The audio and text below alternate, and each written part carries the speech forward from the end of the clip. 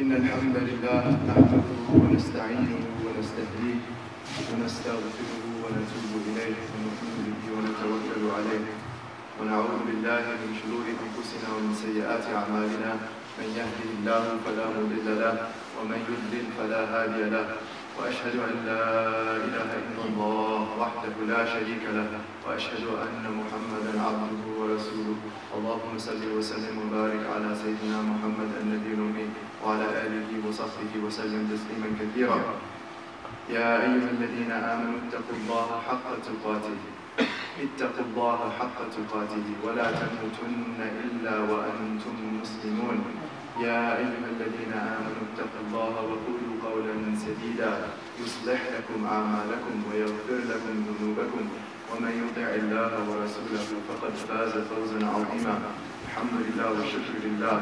We thank Allah subhanahu wa ta'ala, we praise Him, we glorify Him subhanahu wa ta'ala. Alhamdulillah wa shukr lillah. All of the blessings that we are enjoying and experiencing this beautiful, beautiful day, alhamdulillah. Allah ta'ala has brought us together, has gathered us on the day of gathering, the day of Jumu'ah, the beautiful, blessed Friday. And Allah subhanahu wa ta'ala has brought us here safely and soundly, alhamdulillah wa shukr lillah. That this is one of the implications of His name, Al-Jami'. Allah ta'ala is the one who gathers.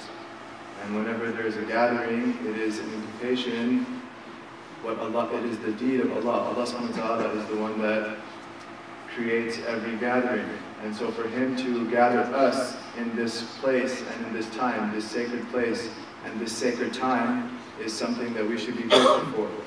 Is that whenever Allah ta'ala grants us tawfiq to be in a circumstance, to do whatever He subhanahu wa ta'ala loves, where His rida is, where His divine pleasure is, then this is an occasion of great joy.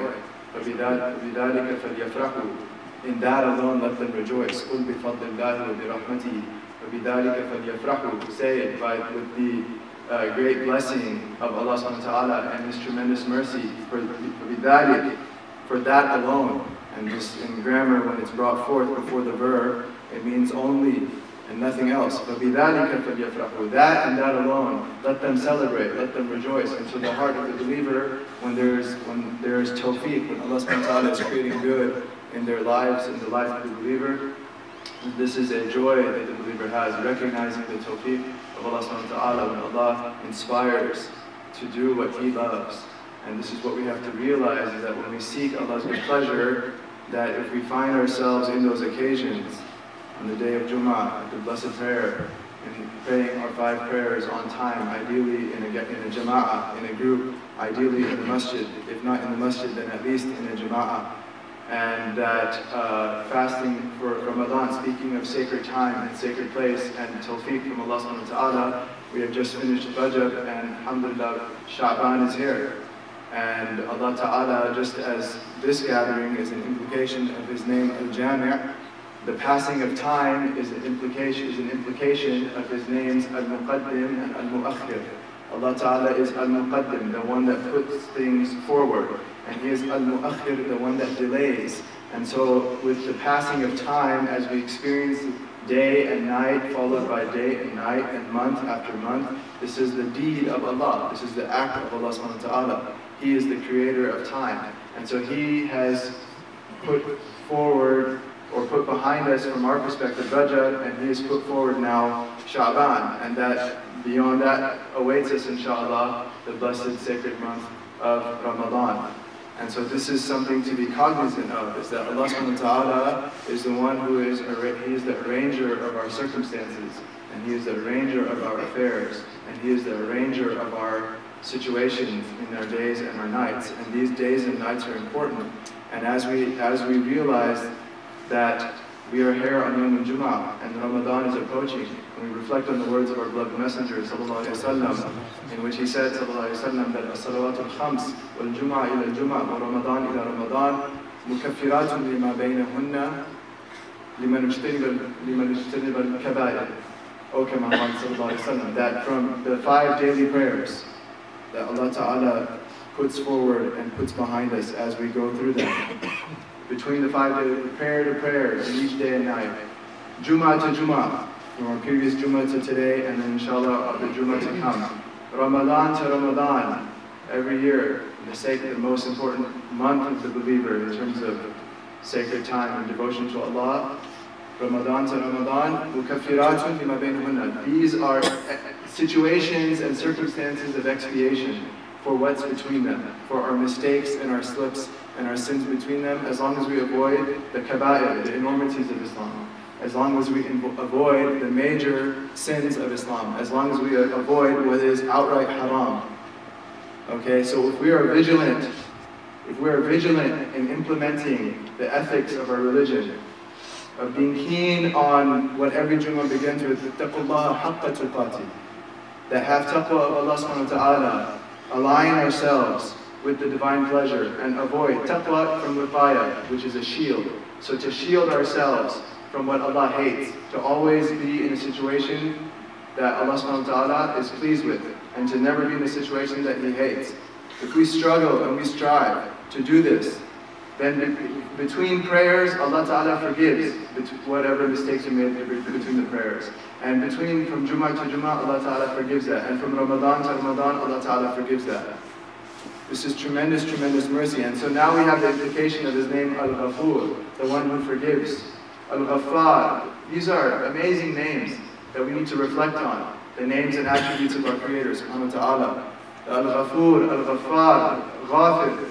That the one who forgives, and each of these has different nuances, because in the Arabic language these have different emphatic forms. Ghafur, Ghaffar, the one who forgives often, the one who forgives even great things, even major sins, subhanahu wa ta'ala.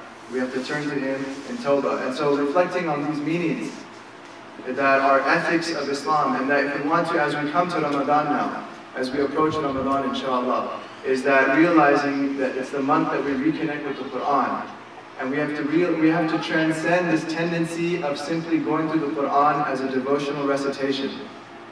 That's important. The Qur'an is a qira'ah. It is something to recite. Allah has revealed it, Qur'an in Arabic, as an Arabic recital, and we recite it. But it's not merely a recital. It is meant to be embodied in the human being. When our mother Aisha was asked about the character, about the person of the best of creation, sallallahu alaihi wasallam, she said, "Kana khuluquhu al-Qur'an." Kana khuluquhu al-Qur'an. His person, his character, the way he was the Qur'an. This is the purpose, this is the goal. This is the intended outcome when we engage the Qur'an, is to embody these akhlaq, to embody these prophetic traits, such that we become, our khuluq become the Qur'an, inshallah. And this is not difficult for Allah, and this is not something to think that we can't realize these meanings, that only a prophet can embody taqwa and everyone else is just lost. No, the Prophet ﷺ is sent as an exemplar for us to emulate. And Allah Ta'ala does nothing abathan, He does nothing in vain or for no purpose. He has hikmah, He has divine wisdom. And of His wisdom in sending us prophets, jami'an, is for us to emulate them. Which is one of the wisdoms that they are human prophets, jami'an. And the Qur'an talks about that. Why were they not sent as angels as prophets? That people cannot emulate angels. Angels do not marry. Angels do not eat and drink. Angels do not have the human needs that we do. But Allah Ta'ala sent prophets and messengers ﷺ in our own jins, as it were, in our own genus, at least outwardly. And so we have people to emulate. And so to emulate the prophetic virtues and to avoid the vices.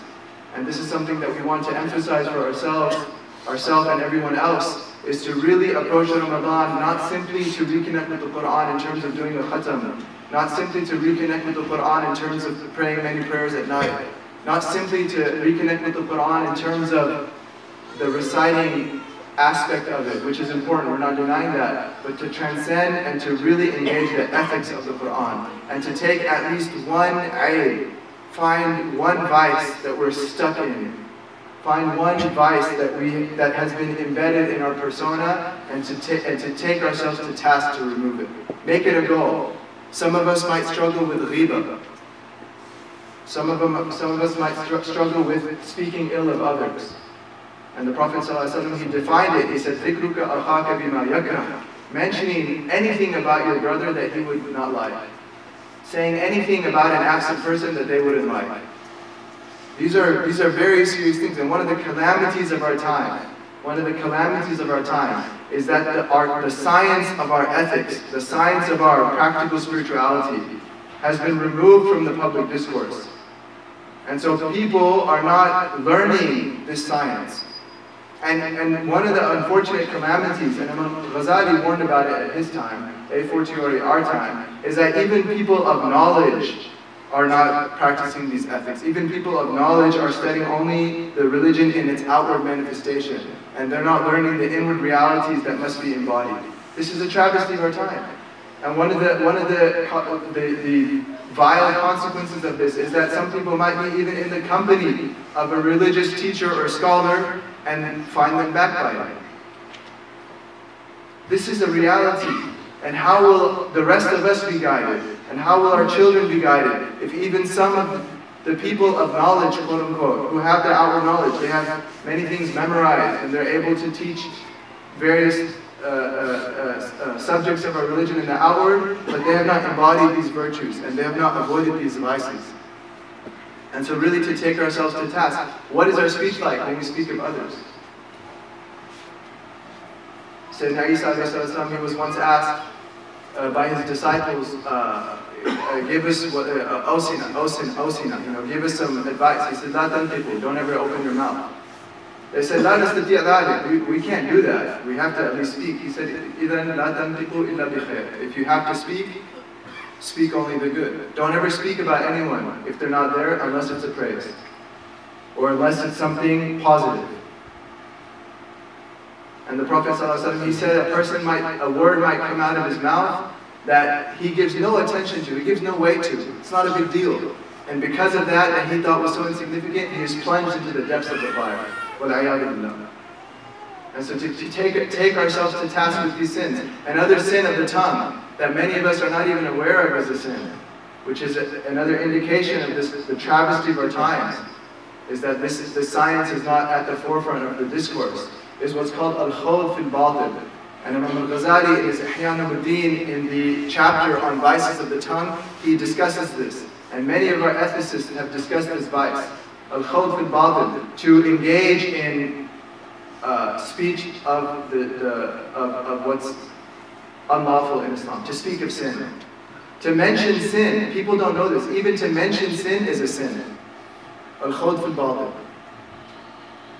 Just to talk about sins. The ulama say if there's no need or benefit. Sometimes there's a need.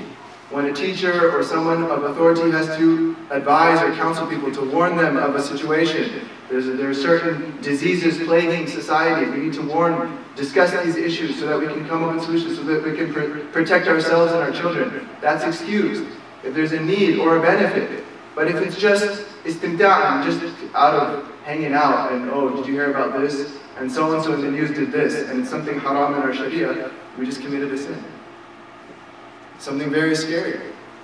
And people wonder, like, how come in the prayer doesn't have meaning for me? How come I don't experience, the connection with Allah subhanahu wa ta'ala and His dhikr in my prayer? How come I'm not feeling that spirituality in my salat? How come when I say Allahu Akbar, the takbir, suddenly it's just thinking and thoughts and everything in between of my dunya and my dunya and my dunya, and all the things I have to do, and all the people that offended me today, and all the people that I'm upset at today, and all the grudges that are in my heart? How come my prayer is all dhikrun nafs, just remembrance of myself and my low state and all the pathetic things of my life?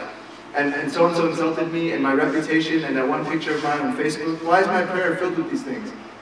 Well, are we taking ourselves to task between the prayer?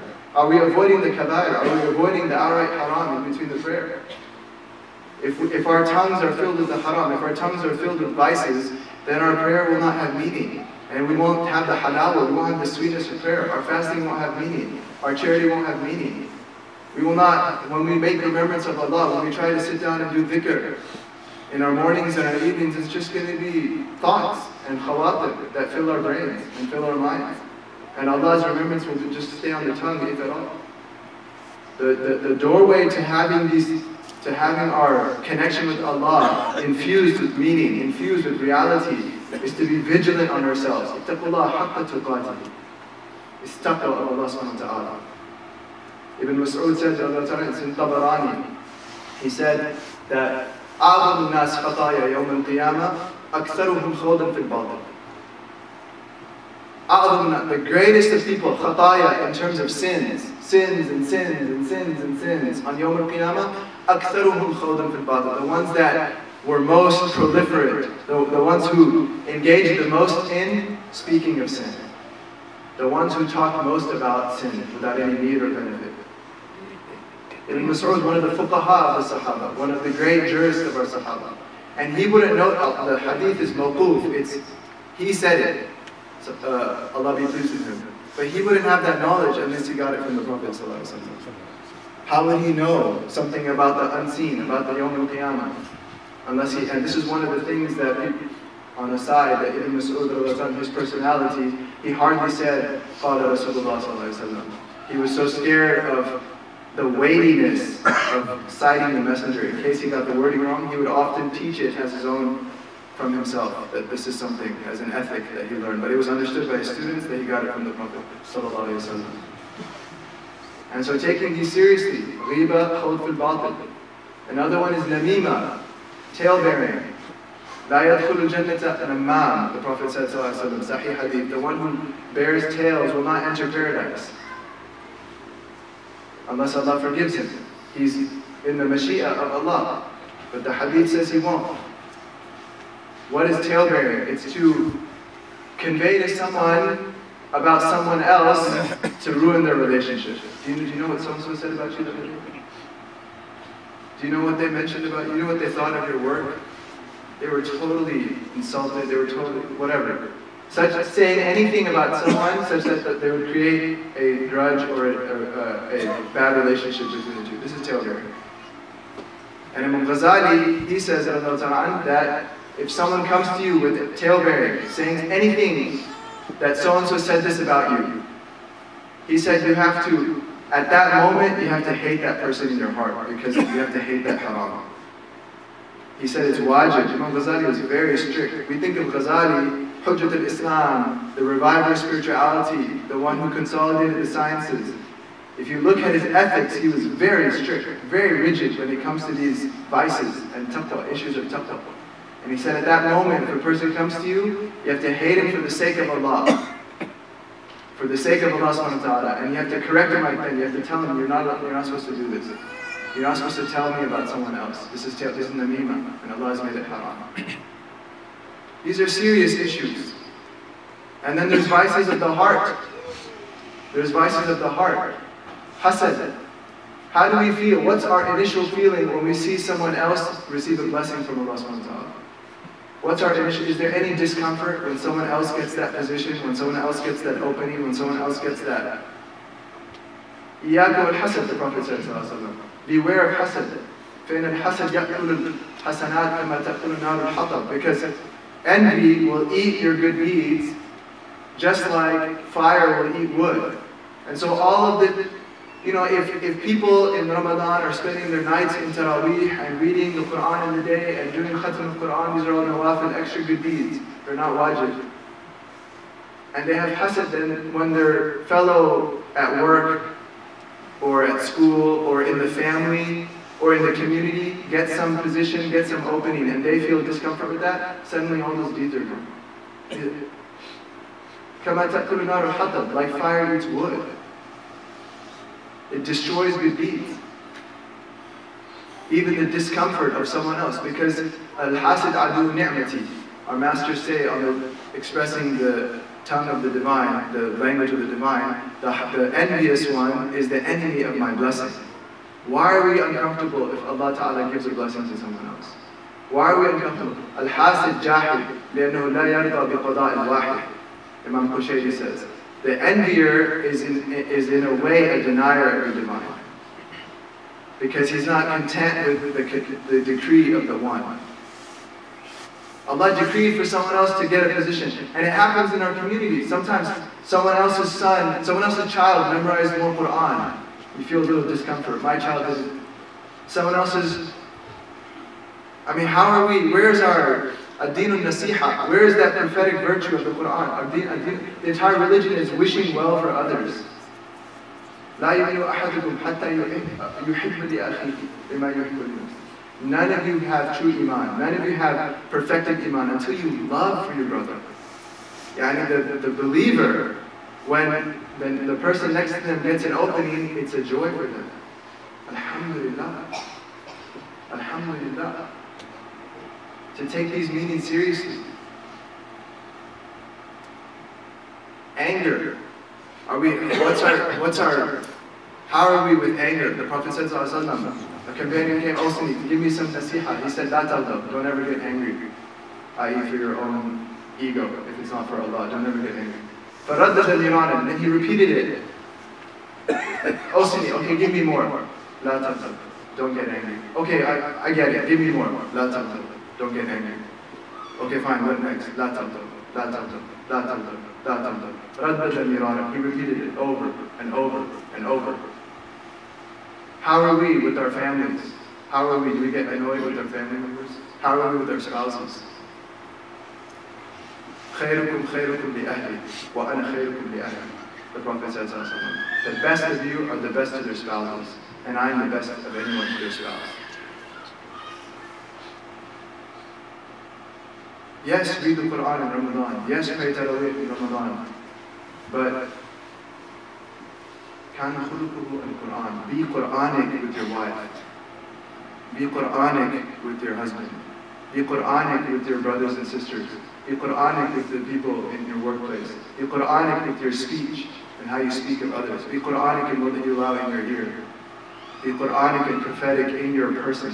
أقول قولي هذا وأستغفر الله لي ولكم استغفر الله إنه هو الغفور الرحيم.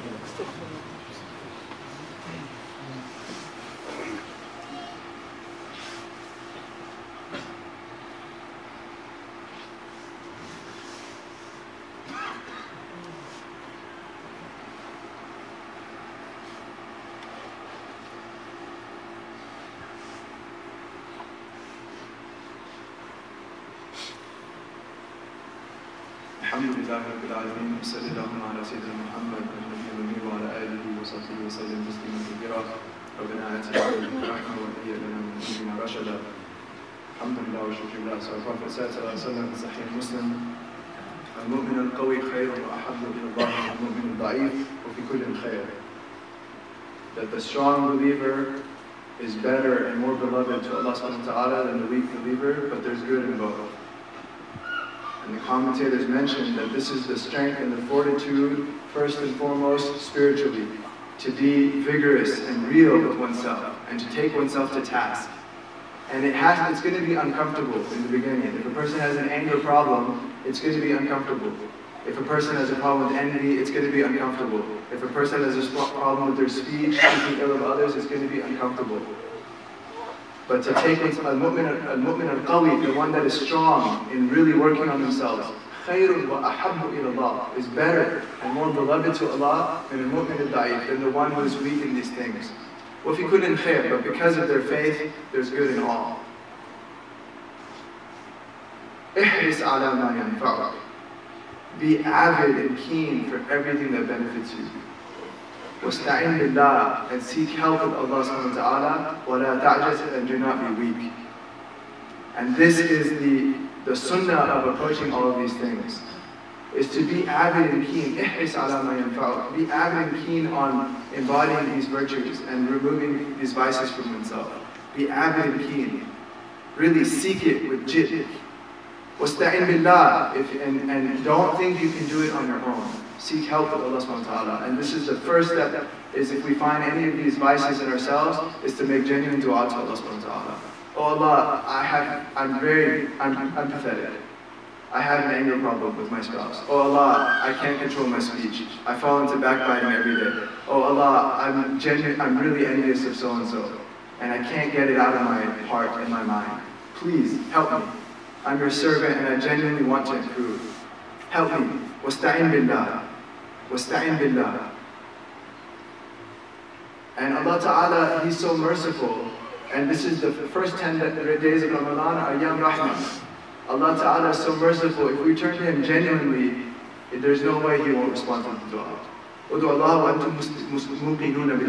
Prophet says, when you make dua, be absolutely certain that Allah will give it to you.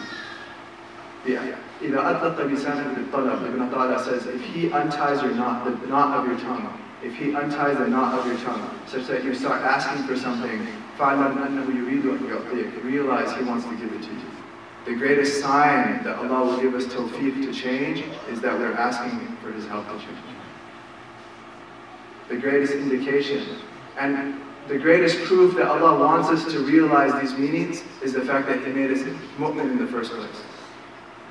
The fact that He made us believers, to grant us tawfiq, to actually believe in Him, especially in our time, is the greatest indication He wants to take us all the way in this religion, all the way to the highest realms of walaya, iman and taqwa. Ala inna awliya Allah la khawfun alayhim wa la hum yahzanun alladhina amanu wa kanu yattaqun. Who are the people closest to Allah? They believe and they kanu yattaqun. They were consistently working on themselves and improving themselves. And the indication that Allah wanted to give them tawfiq in kanu yattaqun is alladhina amanu. The fact that He gave them tawfiq to believe in the first place. And so wasta'in billah, turn to Allah. But then look at the Prophet ﷺ, Jawami al-Kalam, the brilliant speech of the Prophet ﷺ, is that he says, Ihris ala ma yanfa'uk, be avid and keen. This is, take the meaning. It's not just sit around and make dua and then engage in all those vices. No, struggle to work on oneself, but seek help in Allah. And then He again says, وَلَا تَعْجَزْ, and don't be weak. Don't be weak. Be strong. Be real. Stand up to these meanings. خَيْرُكُمْ خَيْرُكُمْ لِأَهْلِهِ. You know, to be the best to your spouse. وَلَا تَعْجَزْ. And so the key is isti'ān billah, is to seek help with Allah subhanahu wa ta'ala. But it's surrounded in the prophetic speech with means. The isti'ān billah is in the heart. Turning to Allah to help us in moral rectification, that's in the heart and on the tongue. But in terms of actually working on ourselves, He surrounded it. He prefaced it and ended it. Ihris ala ma yanfa'uk. Be avid for what benefits you. وَلَا تَعْجَزْ, and do not be weak. وَلَا تَقُلْ لِشَيْءٍ فَلَوْ كَانَ كَذَا لَكَانَ كَذَا وَكَذَا. ولكن قدر الله ما شاء فعل فإن لو تفتح على الشيطان أو كما قال صلى الله عليه وسلم. And do not say for anything that occurred, if only such and such had happened, then it would have been different. But rather say Allah had decreed it, and whatever He decrees, whatever He wills comes to pass. Because if only, no, opens up the door to the devil, opens up the working of the devil, opens up the. And so this is a perfect virtue to end with, is just to be content with the decree of Allah. To be content with the decree of Allah. And that whatever has in our families or communities, just to let go. No grudges. قَدَّرَ اللَّهُ مَا شَاءَ فَعَلَ. It was decreed from Allah subhanahu wa ta'ala, and no, if only opens up the working of the devil. And so to move forward and seek Allah subhanahu wa ta'ala and embody these realities. And shaitan is there. He doesn't give up. Allah ta'ala has revealed that he is our adu, he is our enemy. He is our enemy, and he's constantly, the enemy never lets go. They're always on the prowl to get us to fall into these vices, to get us to fall into these sins. And so, Abu Ali al-Antaqi, one of our masters, he says, مَنْ قَلَّ صَبْرُهُ عَلَى عِلَاجِ عَدُوِهِ سَاعَدَ عَدُوَهُ فِي مُجَاهَدَتِهِ فَهُوَ أَهْلٌ بِأَنْ يَضْحَكَ مِنْهُ الضَّاحِكُونَ. He says that whoever does not have the fortitude and the strength and the patience to deal with his enemy, then he has helped his enemy in fighting him. Whoever does not stand up to the devil and be real with himself and be real with Allah subhanahu wa ta'ala and struggle against the devil in the devil's assault against him, then he has aided the devil in that assault. And so he is worthy to be laughed at by those that laugh. So we shouldn't be a laughing stock of the shaitan. We shouldn't be the laughing stock of the shaitan. We should be people that the angels are proud of and lower their wings from. We should be people that Allah Ta'ala is proud of, and He pridefully boasts of us in the angelic realms. And that when we reach a level where these sins are no longer there, when we reach a level where our tongue is free of these sins and our hearts are purified from these sins, when we reach these levels, inshallah, and it will happen for all of us, inshallah, then Allah Ta'ala, He makes a divine proclamation that إِذَا أَحَبَّ اللَّهُ عَبْدًا نَادَى Jibreel. When Allah Ta'ala, in Sahih Bukhari, when Allah Ta'ala loves a servant, He calls Jibreel. And He says, إِنَّ اللَّهَ يُحِبُّ فُلَانًا فَأَحِبَّهُ. He says, O Jibreel, verily Allah, He refers to Himself subhanahu wa ta'ala as Allah. Verily Allah loves so-and-so, so you love him. فَيُحِبُّهُ Jibreel. And then Jibreel loves that person. فَنَادَى فِي أَهْلِ السَّمَاءِ. And then Jibreel ﷺ calls out to all the angels in the celestial realms that fill up the 7 heavens. إِنَّ اللَّهَ يُحِبُّ فُلَانًا فَأَحِبُّوهُ. Verily Allah subhanahu wa ta'ala loves so-and-so, so all of you love him. فَيُحِبُّهُ أَهْلُ السَّمَاءِ. And so all of the angels in the 7 heavens love that human being, love that person who is following the Prophet ﷺ, inwardly and outwardly, on their tongue and in their heart and in their limbs. ثُمَّ يُوضَعُ لَهُ الْقَبُولُ فِي الْأَرْضِ. And then there's an acceptance that's placed down on earth for that person. Meaning what? Because such people, most of society doesn't recognize them, unfortunately. Most of society, the people who are engaged in these vices, they can't recognize the people of virtue many times. Sometimes they do, but many times they don't. And so many of our masters say, ثُمَّ يُوضَعُ لَهُ الْقَبُولُ فِي الْأَرْضِ. When this acceptance is placed on earth, it's placed in all of creation, in the inanimate realm. Every tree will love that person. Every leaf will love that person. All the animals that are not mukallaf will love that person. The whales in the sea will love that person. The ants in the burrows will love that person. All of creation, the khalq of Allah subhanahu wa ta'ala, other than mukallafeen, will love that person. But amongst the mukallafeen, the other awliya will love that person. Amongst the mukallafeen, the other awliya will love that person. So this qabool, it's most salient in the entire realm of creation, as well as the people, like-minded, like-hearted people of creation. And this, on this note, will end that Abu Yazid al-Bustami, he said that the wali is the rayhan Allahi fil ard. He said that the saint, the person who has embodied these virtues and worked on himself or herself against these vices, he is the rayhan of Allah on earth. He is the sweet basil of God on earth. فَيُشِمْهُ الصِّدِّيقُونَ. And so other people of the Siddiqs, the people closest to Allah subhanahu wa ta'ala, the highest rank of the awliya, they can sense, they can perceive the scent of this rayhan that's amongst people. And that when they smell this scent, it revives their hearts, such that they start يَشْتَقُونَ بِهِ إِلَى مَوْلَاهُمْ. They start longing for their master, for Allah subhanahu wa ta'ala, because of the barakah of this person. And so we should strive to be people like this. That the end goal, even on this earth, in the next life it's bliss and paradise, but even on this earth, the end goal of this journey of really rectifying ourselves is to be one of God's rayhan on earth. And the fellow people of that realm will recognize you. So we ask Allah Ta'ala to make us realize, we ask Allah Ta'ala to give us tawfiq in Sha'ban, to make us reach Ramadan, to grant us tawfiq in Ramadan to be people that He is pleased with, and throughout the entire year and our entire lives. We ask Allah Ta'ala to make us people that have long lives of good deeds. As our Prophet says, خَيْرُ النَّاسِ مَنْ طَالَ عُمْرُهُ وَحَسُنَ عَمَلُهُ. The best of people is that whose lives are long and their deeds are good. We ask Allah Ta'ala to make us amongst them. We ask Allah Ta'ala to make us amongst the people that Allah Ta'ala loves, and that He commands His angels to love, and that acceptance is place for them on earth. We ask Allah Ta'ala to make us realize in all of the virtues of the prophetic way, and to rid ourselves of the vices of the devils, our enemies. We ask Allah Ta'ala to make us people that He is pleased with. رَبَّنَا آتِنَا مِن لَدُنكَ رَحْمَةً وَهَيِّئْ لَنَا مِنْ أَمْرِنَا رَشَدًا رَبَّنَا آتِنَا فِي الدُّنْيَا حَسَنَةً وَفِي الْآخِرَةِ حَسَنَةً وَقِنَا عَذَابَ النَّارِ رَبَّنَا تَقَبَّلْ مِنَّا إِنَّكَ أَنْتَ السَّمِيعُ الْعَلِيمُ وَتُبْ عَلَيْنَا إِنَّكَ أَنْتَ التَّوَّابُ الرَّحِيمُ اللهم إنا نسألك العافية في الدنيا والآخرة ولكل مسلم اللهم إنا نسألك العافية في الدنيا والآخرة اللهم إنا نسألك العافية في الدنيا والآخرة ولكل مسلم اللهم فرج عنا وعن المسلمين في كل مكان اللهم فرج عنا وعن المسلمين في كل مكان اللهم فرج عنا وعن المسلمين في كل مكان إن الله وملائكته يصلون على النبي يا أيها الذين آمنوا صلوا عليه وسلموا تسليما اللهم صل وسلم وبارك على سيدنا محمد النبي الأمي وعلى آله وصحبه وسلم تسليما كثيرا والحمد لله رب العالمين.